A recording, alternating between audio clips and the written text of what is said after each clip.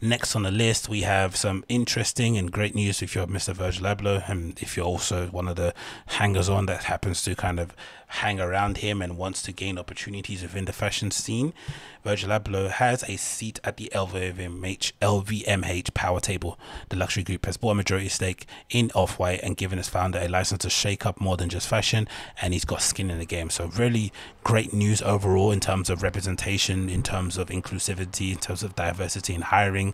And it's not even a black thing, it's more so just a non-whatever the fashion scene is at the moment. It's just, you know, unfortunately, it's probably one of the most slow moving industries. It feels like they don't really respond well to what's happening in society. It seems to just do their own thing, and for the most part customers don't seem to care, and it just seems to keep trudging on. You think about all the controversy that happened with, you know, Dolce & Gabbana in China. They obviously got cancelled, quote unquote, for a brief period of time, but it just continued as per normal. LVMH, you know, Vogue runway still features them.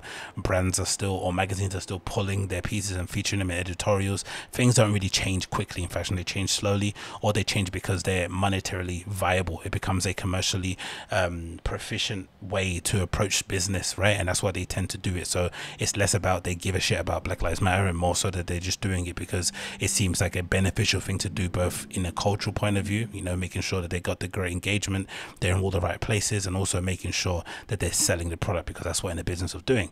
So the article says the following: Virgil, the fashion designer, DJ, and pundit of pop culture. What's a pundit of pop culture? Should I start calling myself that? I started relating to myself as a cultural commentator, but maybe I should say pundit of culture, innit? Is about to become the most powerful black executive at the most powerful luxury goods group in the world.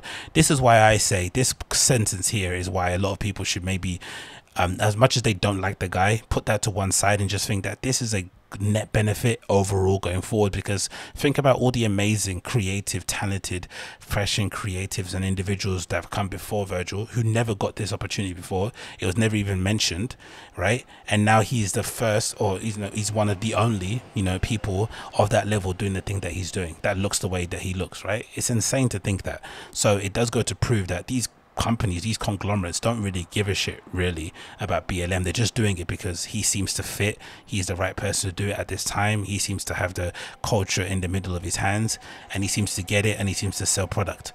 That's essentially why they're doing it, no other reason. But again, it's good because regardless, he still seems like a person that's going to be quite selfless. He's going to leave the door slightly ajar for whoever's coming behind him, and they're going to come through and hopefully take their opportunities and chances, regardless if it's given, you know, because of quote unquote affirmative action. At this point, it doesn't really matter. It's just necessary to have a bit of a shake up, different voices in the room, just so we can, as customers, even just as pure people that just want to view the finished product in the magazine, on a video stream, can get something far more interesting, right? Less of the same old, something to shake up and make it a little bit more interesting, because at the moment it was feeling a little bit stale. And there's one thing that you can't say about Virgil and his work, is that it's not stale.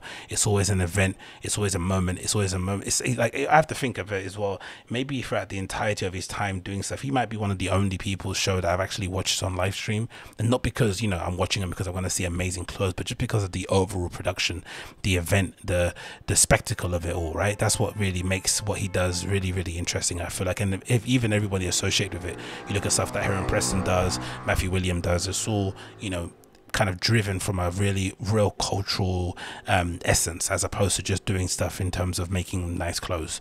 It continues. On Tuesday, LVMH announced it was acquiring a 60% stake in Off-White, the luxury streetwear brand Abloh founded in 2013, and which he still designs alongside his job at artistic director Louis Vuitton Men's. 2013. Do you remember when that first launched? That was what was the first lookbook? That was with A$AP Rocky and them, right? So imagine that brand that we saw that used to make, you know, those rugby shirts with the numbers on the back and shit that he got. Remember, that was, give the guy credit as well, right? He's been really good at kind of changing the way he's been perceived in public, or changing how he's approached criticism, because there was a period of time where he was trying to lean into the troll thing with bin troll, I'm a troll, and then with the rugby shirts, buying them for $20 and then selling them for $600 and being unashamed about the flagrancy of it all, right? But then he slowly pivoted away from that and then turned into more of a, I'm for the community, I'm for the people, I'm doing it for everyone coming behind me, don't call me a designer. He did a really good way of kind of changing the narrative around him somewhat, because I think deep down, regardless of maybe some of the stuff that people have heard, I think he's not a bad dude. So I don't think he could have done that kind of, I'm gonna be a hill, I'm gonna be the, what you call it, who's that, what's his name again, I'm gonna be the, what's his name, what's his flipping name? The guy that does, the white guy that does all the horrible diamond teeth stuff. He can't be that kind of bad character. He needs to just be himself, and this is a good recognition of the work that he's done, bro. To be in this position is mad.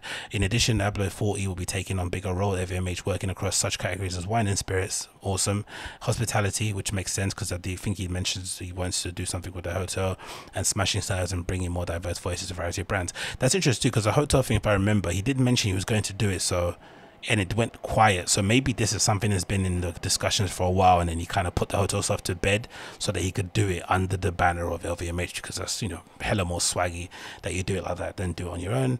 He says, I'm getting a seat at the table, Miss Abloh said, cheerfully speaking for Zoom via Chicago, where he lives.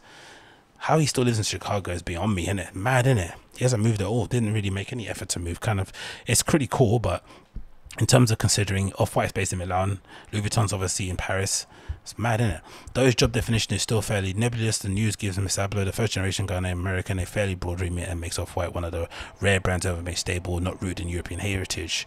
It also marks a potential new stage in evolution, which has emerged from the pandemic. The share's gone up 60% this year, blah, blah, blah. It says here, we're trying to emulate the model that already exists. No, we're not trying to emulate the model that already exists, says Michael Burke, chief executive of Louis Vuitton. It's more like what Bernard Arnault did when he bought Dior and decided to create a federation of luxury brands, that is shake up the status quo. He's sucking off his boss there a bit, but I get what he means. Now Mr. Arnault is trying to kick his own organizations out of his comfort zone with Abloh as the zeitgeist whisperer. Definitely makes sense. The news arrangement is akin to the collaboration Mr. Abloh specializes in with IKEA, Nike's champion, Vitra, Equinox, to name a few, but pumped up on a protein drink with long-term implications. Abloh isn't just getting a cool new sounding gig, he is getting an equity stake in whatever cross-pollinated project he develops. Bumba-ratted. Cash money, mate. So it's pulling a salary from LVMH, pulling a salary from all the collaborations, pulling a salary from Nike, and then pulling a salary on top of that with this LVMH seat at the table news. Is absolutely wild, bruv. Kicked up to the max. But also, it gives him some skin in the game, right? It gives him a reason to go extra hard. And if there's one thing that we can say about the guy, he might not like the quality of his work, but there's no denying that he is number one, the hardest working man out there in fashion. It has to be. And I would imagine LVMH jumped on him because since the passing of Karl Lagerfeld, there hasn't been really anybody that can take that mantle of just doing everything, just being willing to do whatever. And then of course, if whatever holding company that owns you or that's invested the money in you is super happy, because even if some project ends up failing, because you've just got such a high output, you're bound to catch thunder in a bottle at one moment in time. And that's what he's been able to do over these years. So he's definitely built a good CV of just doing many projects at lightning break speed, and so far for the most part they've all been very successful. He says, yeah, we're trying to make the founders turn over their graves, but in the best way, said Mr. Burke. That's not going to sit well with some fashion aficionados, it said, or purists, sorry. He says, it continues, some of our biggest brands have the tendency not to see it's in their best interest to stay plugged into the contemporary world. Very true. Being plugged into the contemporary world has not been a problem for Miss Abloh, who's often compared to Jeff Koons. Didn't they compare him to Karl Lagerfeld, this actual writer? Why is she saying Jeff Koons? I might wonder if because of the backlash. Refers to himself as a maker rather than designer, and touts a 3% approach, which holds that changing just 3% of the design is enough to qualify as new.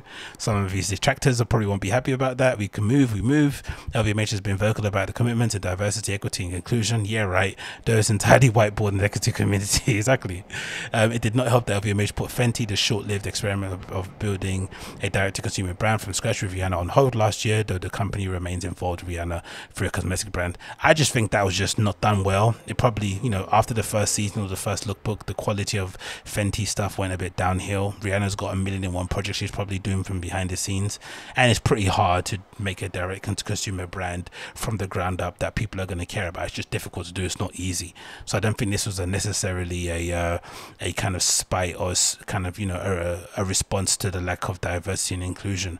I think in general, it's just like I said, it should be concerning to most people that after all these years of great black fashion creative people that have worked in the industry, for this to be the first major hire and the first kind of person of color that's been able to have a seat on the table is a bit concerning. But again, regardless, I think this is the perfect person to put there.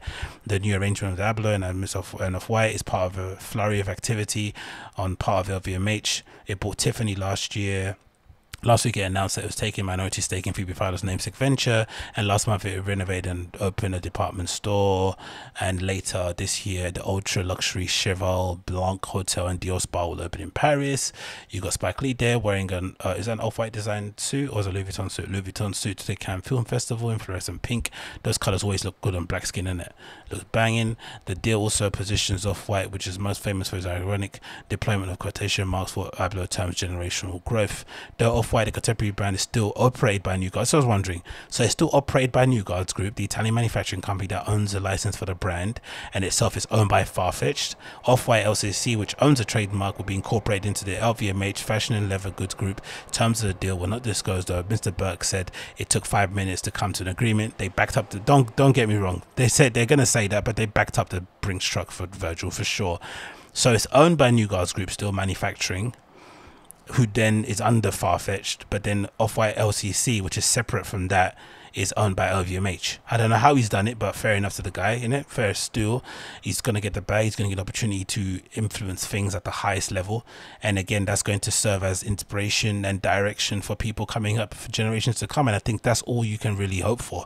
I think, you know, nothing, I don't think that there needs to be some compromise, because at the end of the day, these companies at LVMH are not going to do these sort of things out of charity, right? They're only doing it because it's a financially viable solution. And they're only doing it, again, because Virgil's really good at what he does, so that's another reason. So the fact that he does it and some people are not fans of his work is by the by. I think in general, from what we've seen evidence so far, he's been able to provide opportunities and platforms for various people, some of them undeserving, and they've been able to build entire careers off the back of that. So if he can have a bigger platform and more resources to do so within the fashion system, to tell better stories, to influence a whole generation of people, I'm sure he's going to do it, because if anything, selfishly, it just makes his legacy and his time on the scene that much more sweet and that much more impactful. So I definitely think it's going to be a good thing for all parties involved. So for sure, if you're looking to do something in that space, you probably is best to kind of, you know, get a move on, get on it, because for sure there's going to be many opportunities going forward, for sure, because, you know, streetwear has definitely made a mark now, man. It's definitely made a mark.